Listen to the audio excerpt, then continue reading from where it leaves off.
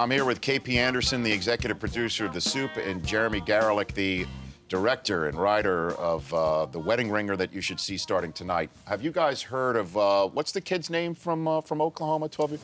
Cade Pope. Cade Pope. Have you heard about this 12-year-old kid? No. He wrote to NFL teams saying, I live in Oklahoma, I have no team here. Tell me, you know, why I should be a fan of your team.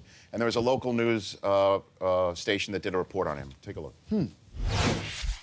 Hello, my name is Cade Pope. I'm 12 years old and live in Yukon, Oklahoma. I'm writing to you and all of the other NFL teams to ask why I should choose your team to become my team. Thursday, Cade got a package. Inside was this replica Carolina Panthers helmet, but also this handwritten note from Panthers owner and founder Jerry Richardson. How cool is that, right? Yeah, his dad's probably going, thank you, Jacksonville, for not writing back. Thank you. Well, hold on a second, KP. And we showed this on yesterday's program. There are teams that are jumping in late. It's a copycat league. Yeah. It's a cutthroat league. We showed some about 6 or 7 teams that have since chimed in. 6 more have chimed in. Yeah. The Chicago Bears, well, actually, they chimed in yesterday with an 8x10 of Jay Cutler not carrying. Now they're saying 4 5x7s of that. There's a recruiting process. Autographed, Yes. right? Here's another response. The Broncos sent a shoebox full of business cards reading John Fox, head coach. That's the response by the Broncos. Let's see some more responses here. The Jets. Geno Smith buys ticket for any PG-13 movie of his choice. Our movie. Well, I mean, he's 12. He's 12. Oh, okay. We don't want to go full, you know. And Geno doesn't want to take him and go. So, Well, Geno would be the guardian. Yeah. He'd be the guardian for the PG-13. The Patriots will give him the full answer key for the 2019 That's SATs. pretty good. That's pretty good. How do they have that? They How have do they have that? everything. They have ways, That's the just how we Patriots. roll, Rich. That's how we roll. They're cutting edge? We got Christopher, we cracked Enigma, we're good to go. Yeah. And there's one last one, I believe. There's a couple more. Cowboys, a 12-story bouncy house with giant LED screen retractable roof and a monster lighting system. That's the way Jerry Jones rolls. And then the Jacksonville Jaguars, 71 annual lessons in the futility of life. That's what's happening. K.P. Anderson, the executive producer of The Soup, joining us for this conversation. Good to see you, bud. Thank you, sir. So sorry I'm late. Don't worry. The 405 is a fickle beast. It's the Waze app. I think it took me on a tour. It wanted me prepared, so it took me to every possible site that the NFL might put a stadium in Los Angeles. Well, yeah. I was in Carson, and then I was in Inglewood just standing in a parking lot. So, in other words, you're saying Stan Kroenke is in charge of the Waze app. I think so. Which you can't put out of his. You can't put out of the way. Stan Kroenke's in charge of everything until he says different at this That's point. correct. Yeah. I've learned that. Jeremy Garelick, the director and writer of The Wedding Ringer, that's in theaters tonight, has been with us for about a half an hour now. And I know you're a Jet fan. I'm a big Jets fan. And you're a Vikings fan, right, KP? Yep. Yep, a lot of futility sitting on this couch right now. That's right. That's right. Is that why the set is suddenly tilting? Yes. Towards my right. Okay. Yep, I'm going to start writing letters to teams. Well, Tom Brady, as we all know, 3 Super Bowl rings. Jet fans know that very well. Ray Lewis gave a very interesting theory as to what he's known for. He did this on the radio. Roll tape. Roll tape.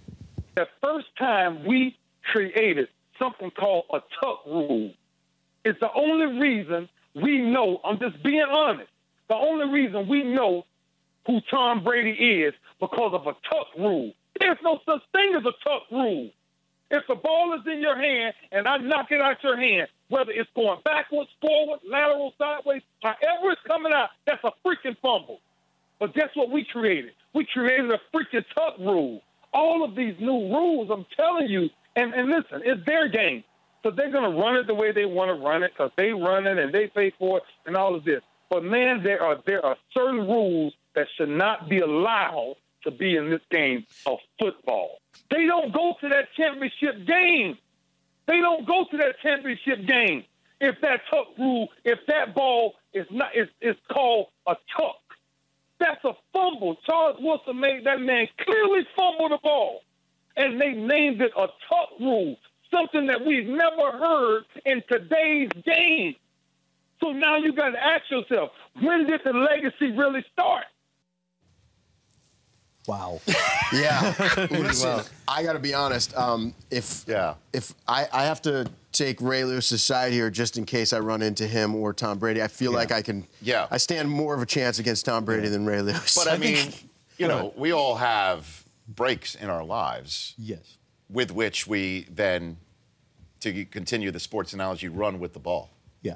Right? Yes. I mean, so let's I think pump the brakes a little bit. If it weren't for the plead to a lesser charge rule, then maybe Ray's legacy wouldn't be what it's supposed to be. But you went there. I did go there. And I watch Ray on the mothership, and I see Ray talking, and I wonder sometimes what he's doing there. And I understand that players come out of the league, and they have to, you know, if they're going to be in this field of things, they have to be sometimes a little bombastic. They have to be a little bit bigger than life in their opinions, and sometimes, and we find it refreshing when you hear some sort of truth we didn't think of ourselves. But it should have just a little bit of sanity nougat inside of it that makes some sense to what he's saying. A lot of times you think that ESPN just found some guy yelling at a wall and put him on TV. Well, but, you know, Ray, by the way, I love the, that might be the name of my fantasy team next year, Sanity Nougat. Yeah, there we go. I like that. I don't know what the avatar would be, a Sanity Nougat. But listen, I mean, the tuck rule is an abomination, and it is now out. It was in. Nobody had ever heard of it until that happened. And that's the break that the Patriots needed. Yeah. Obviously, they still had to beat the greatest show on turf. They still had to go on and win an AFC championship game in Pittsburgh with Tom Brady injured. Drew Bledsoe finished that game. I mean, I don't even know why we're going over this ground again. Well, to be very honest. Because it's somebody like Ray Lewis with his Super Bowl ring and a future first ballot Hall of Famer going ahead and saying that. Yeah, and I mean, such an amazing player, but I just kind of feel like the strange sour grapes that, you know, that comes with that. Right. When Ray's team, the Ravens, has had more than its fair share of success against a team that it's hard to have any success against. I don't understand why that shot's taken at Brady. You can say the tuck rule is a dumb rule, but his legacy is in question because of one call in one game. I agree with you on that. Yeah. That makes no sense. I'm gonna have to disagree. I dislike everything about Tom Brady. I don't think he's handsome. I don't think he's a good quarterback. Okay. I'm just saying, I think Ray Lewis is right on all fronts here. I get his back. He married down. Don't forget about marrying down. Yes, he from did. Tom Brady. He did. You married down. Yeah. I think what we learned is I'm less afraid to fight Ray Lewis than you. Yes, there you go. How long would that fight last, KP? As long as it took me to find the nearest exit. Which is funny that you'd say that. Would you need the Waze app for that? Exactly. The Stan Kroenke's Ray Waze just app. beat me up, Stan Kroenke. So I've got about a minute left in this segment. How do you see the Super Bowl? Who goes to the Super Bowl based off of this Sunday's games? As much as I don't like to say it, I think, and I'm not a huge Pats fan. I think it's going to be Pats Seahawks. The Vikings fan in me, I guess, gets a little pitter patter in his heart thinking of Green Bay losing. But I also work on a daily basis with Joel McHale, and I've had to listen for almost a year to the Seahawks and how great they are, and how perfect his franchise is. And he never can just stop there. He has to then compare and contrast against the Vikings at all corners.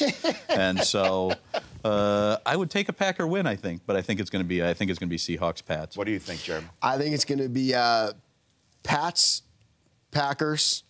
Packers are going to win 32-28. There you go. You're giving me the whole thing. That's what I think. Hey, Jeremy, thank you for coming on this program. It was an honor. The Wedding Ringer. The Wedding Ringer. Tonight, Kevin Hart, Josh Gad, Kaylee Cuoco, Jeffrey Ross, Whitney Cummings, Ken Howard, and Joe Namath, Ed Too Tall Jones, John Riggins, star. Wow. Yeah.